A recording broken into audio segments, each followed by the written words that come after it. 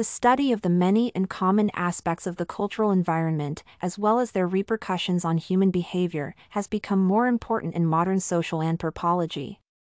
Anthropology and the Abnormal, by Ruth Benedict, examines questions of normalcy, ethics, and the use of these notions in historical contexts in depth.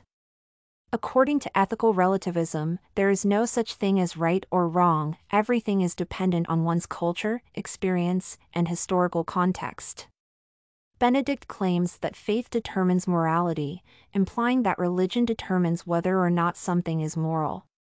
Something as fundamental as ethics cannot be expressed just in terms of civilization or culture.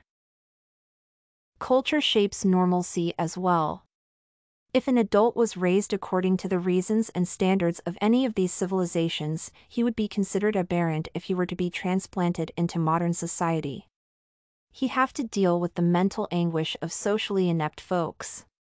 In his own culture, however, he is the backbone of society, the product of socially instilled values. Benedict expresses this viewpoint by drawing on a variety of cultures and traditions. According to her, diffusion and catalepsy are two mystical traits that are greatly prized and adored in many countries. Cultural diversity is well known, and it may be shown in a variety of ways, including faith and marriage. Ruth claims that the general utility of a culture determines normalcy mentally. Finally, Benedict frequently addresses the audience in order to observe both points of view without personally being present. Both issues are ignored since what is socially acceptable in our culture and throughout the world is the same. Ruth claims that there is no comprehensive answer to the question of what is good and wrong. It is essentially determined by upbringing, background, and historical context.